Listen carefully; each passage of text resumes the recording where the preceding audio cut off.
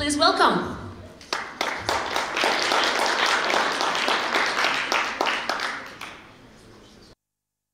The Soviet Union 28 years ago, but still poor. We are poorer than Mongolia. Our GDP per capita, the nominal one, is a bit more than 1,000. So quite poor. But we are also another democracy in that region, the only democracy, or the closest democracy to Mongolia maybe, from that side. Because we border with China, with Kazakhstan, Uzbekistan. So we are proud of at least having some freedom, political freedom. So our goal is to promote economic freedom and individual freedom in our country. One of the key directions of what we do is also freedom of movement. And I would like to share something about this. With regard to the reform that we were able to promote, and I'll share that information with you. Just a little bit about myself. Yeah, I help to promote economic reforms in my country. I have many years of experience in working in media too, and owned a media company, online news source.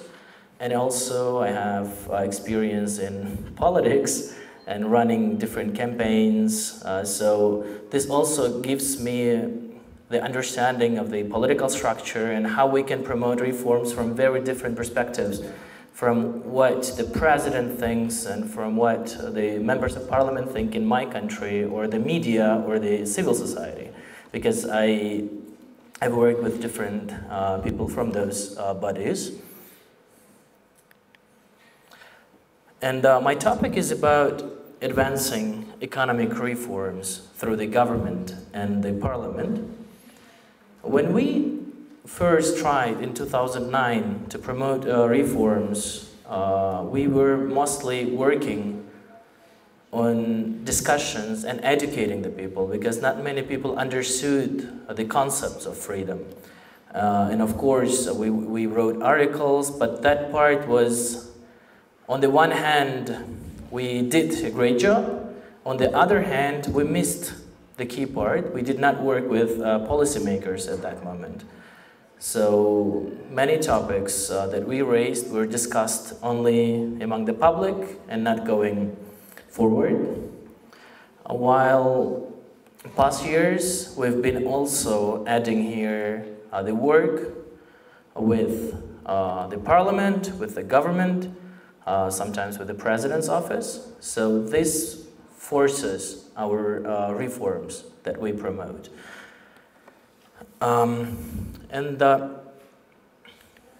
Here, this is what the case that I would like to share. And before coming here, just a few topics why freedom of movement is very relevant here too. When we started our work 10 years ago, the Central Asian Free Market Institute, one of the key topics was the Propiska system, which is the Soviet registration system to control the internal migration. So we raised that issue. It has been since then liberalized, so people are freer to move, and the government does not control the movement within the country. The other initiative that we were successful dealing with was the visa-free regime. If some other countries around the world introduced visa-free regime for other countries unilaterally too, then our region was not.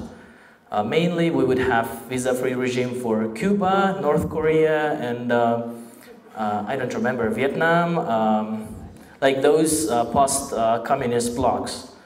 But in 2012, the visa-free regime, visa-free policy law was accepted, and right now we have like over 60 countries working still to advance the number, but we were the first one in the Central Asian region to do so. And I'm very proud that Kazakhstan, Uzbekistan, and Tajikistan are repeating this experience based on our experience. So this domino policy exchange in that region is beneficial when we can promote good reforms. So visa-free regime also about freedom of movement, freedom of trade, otherwise no businesses, no investment would come to Kyrgyzstan. And then another topic was the open skies policy, because we are a landlocked country with a little more population than Mongolia. Not very interesting because the market is not big for investment. So, and also we mainly import goods from China, while we get money from our labor migrants who work in different parts of the world, mainly in Russia. So that's the whole economy that we have. Of course, we have some gold mining companies and agriculture and services. So here, the idea was that if previously airlines, if they wanted to fly through Kyrgyzstan, Kyrgyzstan is located in the heart, in the center of the Eurasian continent. So Southeast Asia and Europe can be connected through us, and that's the trend of airlines. And we said, okay, we want to remove the bureaucracy and corruption here, because in many countries, airlines would first need bilateral agreement between countries. For example, the United States, yes, it signs open skies agreements, but this is based on bilateral agreement. You should have the agreement between governments. When you get that, you still have to deal with civic aviation authorities in that country to get the permission, to get your roads, and sometimes, or in many cases, they even try to control your fare. How much does your ticket cost? How many people will be flying? How often? And etc. So we wanted to remove all of this so that the airlines would mainly contact the airport and make business with the airport, and the airport would be the leading company from the country. This initiative actually was started in 2012, more than 6 years ago. At that moment, in 2012 and 13, we worked with the Ministry of Economy, our team, and we were trying to promote this policy, this law, through the Ministry of Economy, because their main goal is to bring more freer markets and more reforms, less regulations. But the ministry was not that strong, and when these local private and government-owned airlines, they started, we believe that they bribed the politicians too. We failed this at that moment in 2013. At that moment, what we did, we didn't only say that we need this policy. We made a big research on why we need it, how we could make it, and we also prepared the draft law, the draft bill, so that the parliament would approve it and the president would sign it. So we lost it at that moment. In 2017, there was a young prime minister, and our friends also reached him, and he said, okay, let's force open skies policy. But what he did is that he said, okay, the Ministry of Transportation and the Civil Aviation Authority should develop this plan and should develop this law. So when they called their law the Open Skies Law, it was not the Open Skies. They wrote that they want to control everything. Yes, they would fly, it would be the Open Skies. By the way, the Open Skies is when the airplane from one country comes to my country, lands there, some passengers or cargo would go out and some will go in, and then it would fly to another country. This is the 5th and 6th level freedom of air. But the government, when we said they could prepare this, they prepared the closed skies policy, and we went against it. So last year, a year after this, the government still had their draft law. This was registered in the parliament for discussions and for voting. and we could not influence them. But what we did another big research. We prepared our own bill, our own law, draft law, and we worked mainly in the beginning. We have chosen one member of parliament who we trusted, and then he united other 20. We have 120 members of parliament, so 20 members of parliament, they became co-initiators of the law that we prepared. So the parliament had two draft laws, and only because of this, and because we started also working actively in the media and calling the government's draft law the closed skies law, not the open skies law, we had enormous amount of debates. I think I personally presented, like, I don't know, in the Prime Minister's office 10 times what we need and why their policy is not the open skies policy. And in the parliament also, like for each member of parliament, we had to talk.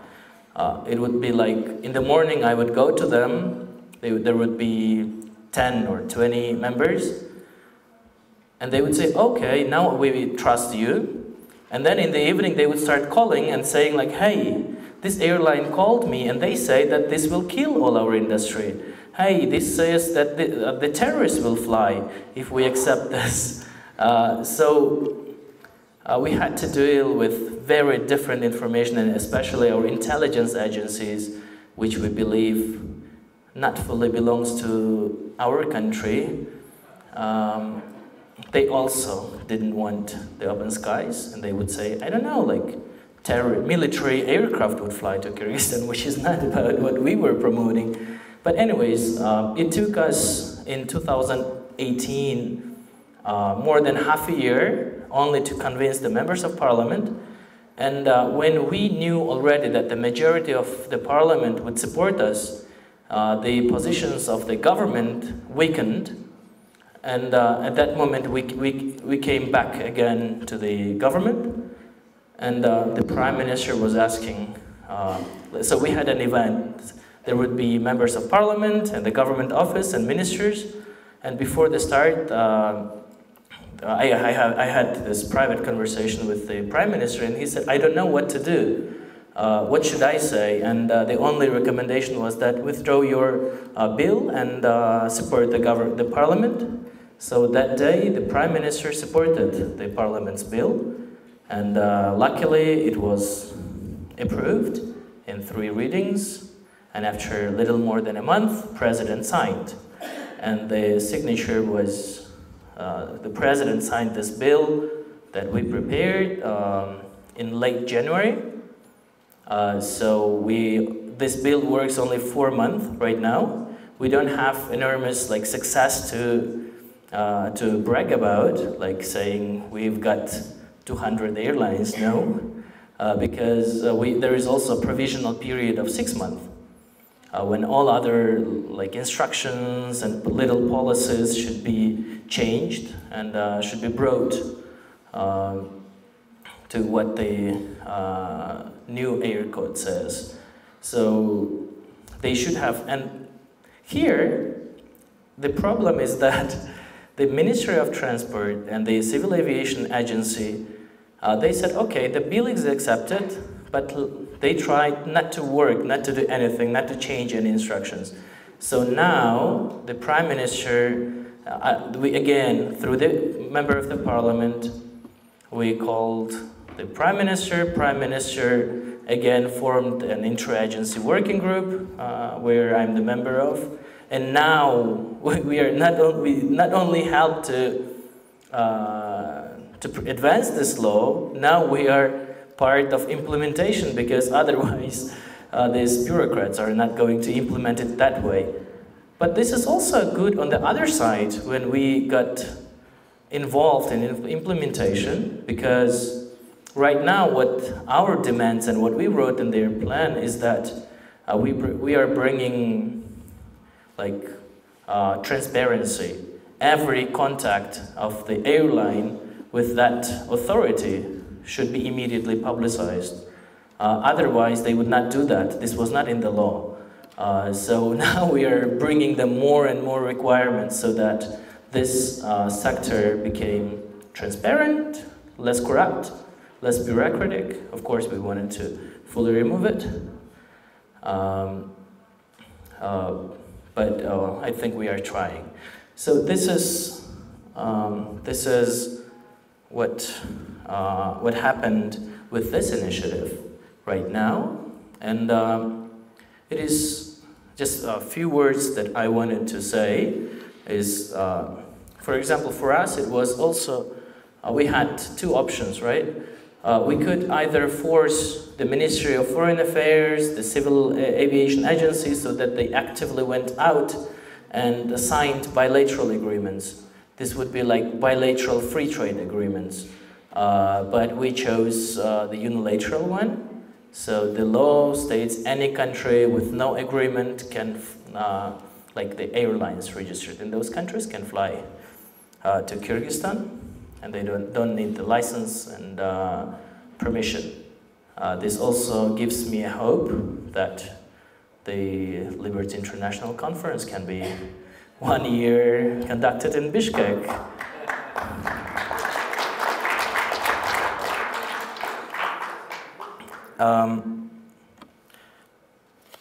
So maybe finalizing my presentation and then giving the mic to you. Just some lessons learned from our perspective. Of course, Kyrgyzstan is a different country than many other countries, and the political structure and everything works differently. But for us, it was really, this fight took us 6 years. But the first lesson, of course, don't quit, keep fighting. And we did that. And finally, we could have, we got what we wanted, at least from the legal perspective. The second is that these different bodies, it's not enough only to work with the media. In my understanding is that the lawyer that writes the bill, he decides how should it be. Because every time these members of parliament would call me and the lawyer, our lawyer, and asking can we change this term? Can we change this word? And we would say, no, you cannot change it. And we would have our arguments. But the base was, as the base of this law was developed by us, we had this authority to fight against any modifications. But if we didn't do that, but we only, on the ideal side, on the side of ideas and public debate supported this, we would probably have less influence on the law, on how it looks like, on the phrase. For example, the definition of the fifth level of freedom, air freedom, ours is better than the definition of International Association of Air Transport, because we just changed it a little bit so that it looked even more freer and more libertarian, as we would say. So this is the second lesson for us, who prepares the documents. It's who pays that, who pays the bill that orders the music, but here, who writes the bill, he can control the rest.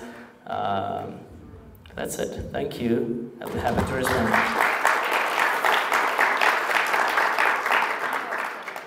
Okay, questions? Mirsuljan, this is fascinating. I'm very pleased to say that we were able to visit you some years ago. Yeah. And you were a lone person sort of actually getting arrested from time to time for your rebellion. And I'm so pleased to see this Central Asia Free Market Institute. Please tell us how you started that. Who's the supporters of it? I mean, do you have people in the business community or something that are supporting it? And who's your staff and members that are helping you? We started 10 years ago the Central Asian Free Market Institute, thanks to Atlas Network's Tom Palmer's active involvement. And in first years, I think we were very active, and the scale of our work was very wide. In recent years, I can say we are very weak.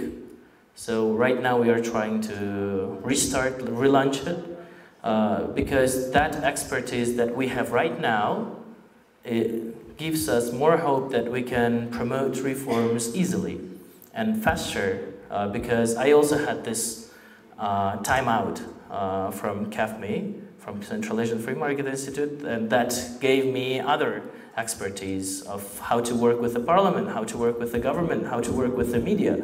So now I am going to bring all of this expertise back to CAFME.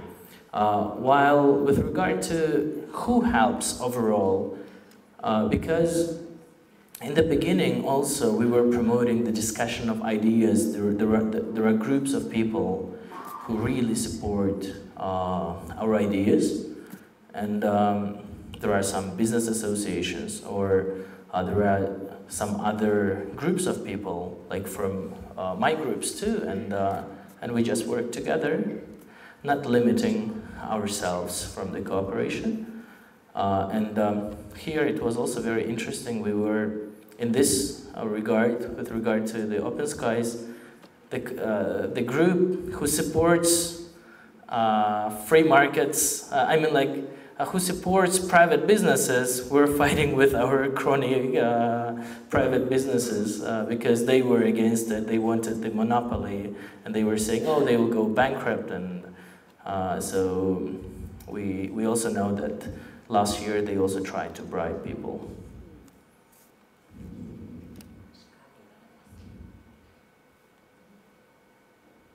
Thank you for your lecture, and a lot from your experience. And I hear you mentioned that you have some political liberty and democracy in your country. So my question is, do you think that political liberty is essential for economic freedom and the market economy? Because you know that for Chinese people, we made great economic progress without political liberty. But nowadays we are worried that is sustainable without political reform. Yeah, thank you. Kyrgyzstan, in the first page I didn't read, okay. The first page of the presentation I wrote like Kyrgyzstan is the democratic country, so-called island of democracy, but controversial. It's such a controversial country. This is of course not the full democracy that we could say, because sometimes elections are not that fair. Sometimes, as Ken mentioned, people can be like rebellions and be arrested just for demonstrating outside. But mainly, comparing to other countries, we are much closer to more democratic countries. At the same time, we lacked economic freedom. In the region, probably in the economic policy perspective, we are one of the most liberal countries with regard to economic policies. The tax rates are lower. The level of state organizations, I don't know, interference with private businesses is lower than in neighboring countries, or the level of expropriation is lower, and raiding and other stuff. But it's not enough. I think currently this, for example, this last year and especially this last 6 months, only because we have this democracy, every day somebody is being jailed, and the issues of corruption and of these state officials are being one of the key topics. Not yet doing reforms, but at least like we have this discussion and trying to clean the society. the government's the government's policy, which also brings us to this corruption. So I don't know whether our political freedom influences real economic reforms, not yet.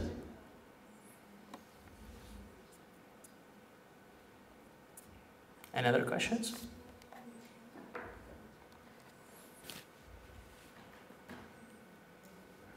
I just have a small question. Of course, we're very happy to hear a lot of good developments in Kyrgyzstan, but I was recently reading about a rise of Islamic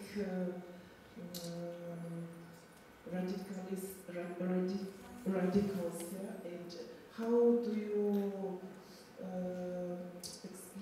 explain these things happening in Kyrgyzstan?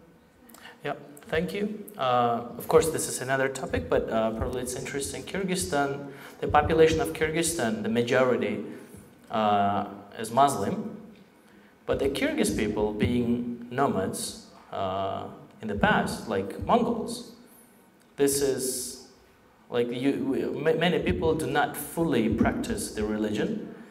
Mainly, they call themselves as like, yes, I'm Muslim, but it includes other ancient beliefs and traditions.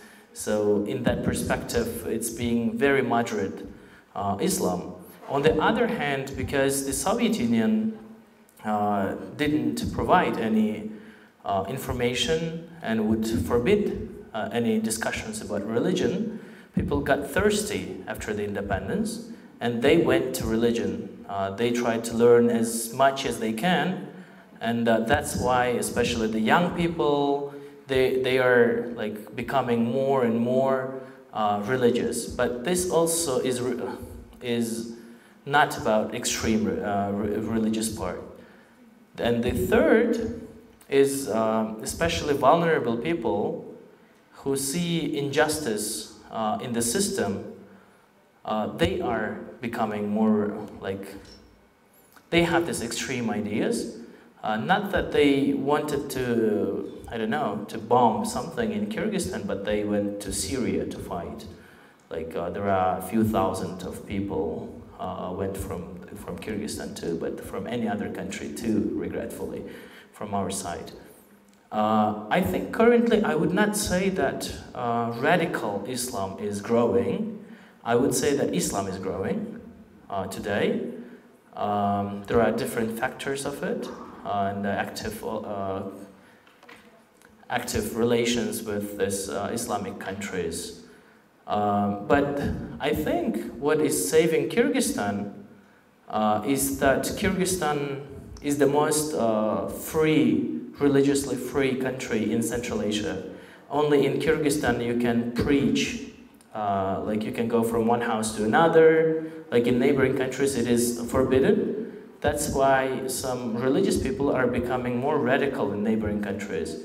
The number of terrorist acts, comparing like in Kyrgyzstan or comparing in neighboring countries which are very strict, they have more policemen, more control, more intelligence officers. Kyrgyzstan is really low. So I think maybe here Kyrgyzstan is saved only because of having religious freedom.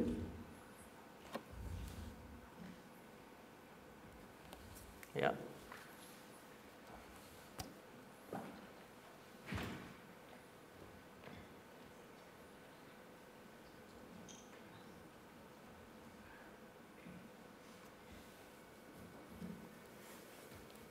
you think Kyrgyzstan might be a model for the rest of the Islamic world? No, not yet. Regretfully. We want to be the model for at least our neighboring countries. And we know that we will be, and we know that probably very soon our people will be traveling in neighboring countries and teaching them how to build some democratic institutions, especially the institutions of civil society, because the civil society in our country is really strong. In terms of like religious freedom and others, we are not the real role model, I think. but comparing in Central Asia, we are the best, maybe. So we hope we could teach in the beginning the region, but their political systems are not changing. Their strict policies are not changing. There is one country like Turkmenistan, which is really another North Korea. So we don't know anything about them. We only have Turkmens who don't want to come back there, and they live with us. Uzbekistan, Mirziyoyev as a new president is becoming quite prominent, but only because they didn't have these big reforms. They had very big restrictions. Now, every time when he releases a little bit, it makes a big discussion, and people say, oh, great. But we think that Uzbekistan, if the president or other president, if they can bring more freedom, this will be top 1 country in Central Asia. This will be the strongest country, much stronger than Kazakhstan. And also, Uzbekistan's foreign policy is interesting. They are like moderate. They do not choose one country like Russia.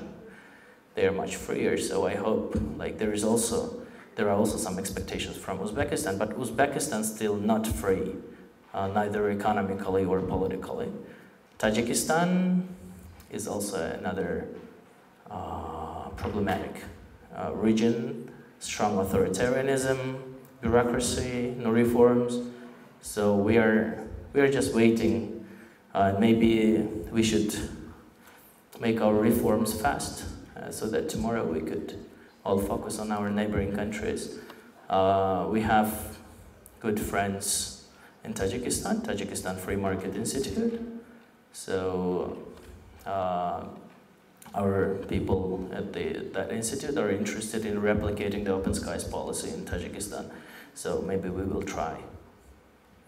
Okay, thank you. Thank you.